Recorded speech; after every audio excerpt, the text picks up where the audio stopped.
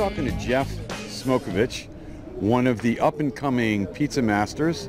And Jeff has been in the pizza business for a number of years, has taken a lot of classes from Tony Gemignani, has learned lots of different styles of pizza.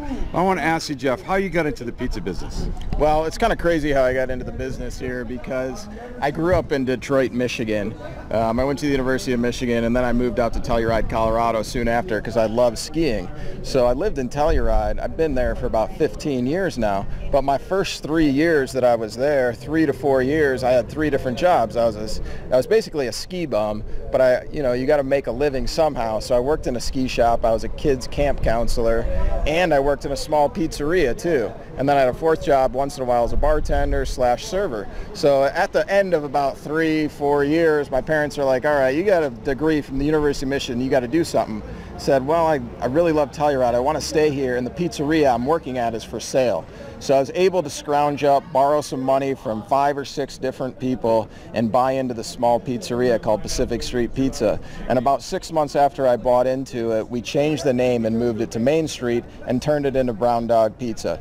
And then for about the first 5 years of Brown Dog, we were very successful. We had a liquor license. I was in my mid-20s at the time. All our friends would come in and hang out and drink. Our pizza was just average, though. And my epiphany was one night while I was in the restaurant, we just did a regular classic American pizza, but we also had a Sicilian on the menu too. And the way that we did our Sicilian was we just doubled the dough of the classic American pizza. And I had a customer, the server came into me in the kitchen and said, hey, a customer wants to talk to you out there. And I went out to talk to him, and this guy's from New York. And if you know anyone from New York, you know that a lot of them have very strong personalities, and they have the accent too. And I knew right away he knew what he was talking about, and he laid into me as soon as I walked out there, and he goes, this is not a Sicilian pizza. You're calling it a Sicilian pizza. And and in the middle of our dinner rush, we got in a huge argument over whether it was a Sicilian pizza or whether it was not. And I kind of made a scene in the restaurant. After I left, I, of course, felt bad about what I did. And I went back and I researched Sicilian. And I realized that I was not doing a Sicilian-style pizza, yet I was calling it a Sicilian-style pizza. So that was my turning point in my pizza career, when I decided I got to figure out how to make our pizza better.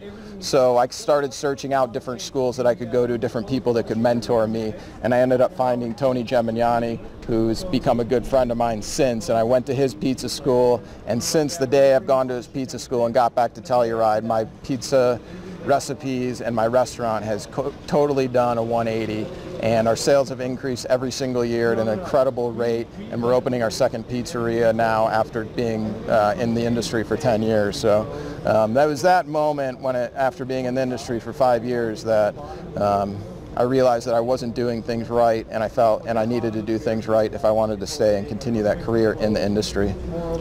What are some of the specialty pizzas that you offer at Brown Dog? Yeah, so a few years ago with Tony and then some guys from Texas too that were at the school, the Hunt brothers and Sean Randazzo, I grew up in Detroit, and I didn't have a Detroit-style pizza on my menu. So we are all working on, Sean was already doing Detroit, and the Hunt brothers were wanting to open their first restaurant, and I wanted to add it to mine, and Tony wanted to add it to his, so we all got together and kind of brainstormed ideas and came up with our own dough recipes, but we all wanted to do authentic, so we had to use the pan, we had to use the correct cheese, the brick cheese. We put the sauce on top, we used the deck ovens, all the things to make Detroit authentic Detroit-style pizza. And with that, I started competing in pizza competitions around the world, and that really forced me to be creative and come up with new pizza ideas that I didn't have on my menu.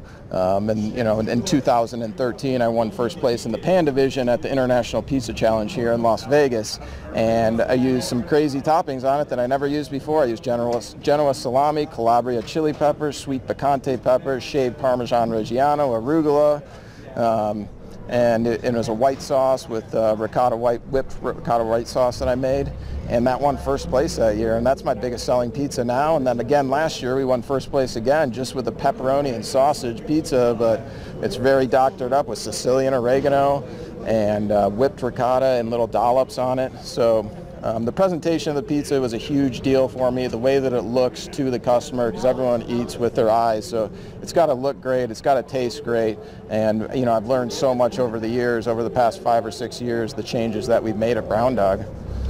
Well, thanks a lot, Jeff, for sharing your pizza story with us and your pizza insights. Tell us a little bit about Brown Dog, how people can find you, your website, phone number, address. Yeah, we're in a small town in southwest Colorado. There's only 2,500 people that live in Telluride, Colorado, yet at any time we'll have 10,000 tourists there. So we are a world-renowned ski resort. And we're right on Main Street in Telluride, right in the middle of town. Brown Dog Pizza, you can't miss it. We're next to Last Dollar Saloon. The saloon has been there for over 100 years. The building that we're in was Edward Nunn's building, who invented hydroelectric power. That was his office where we're at. So that dates back to 1898. A lot of history in our building. We're in the middle of Main Street there, and then we're opening in Denver too. And it's called Blue Pan.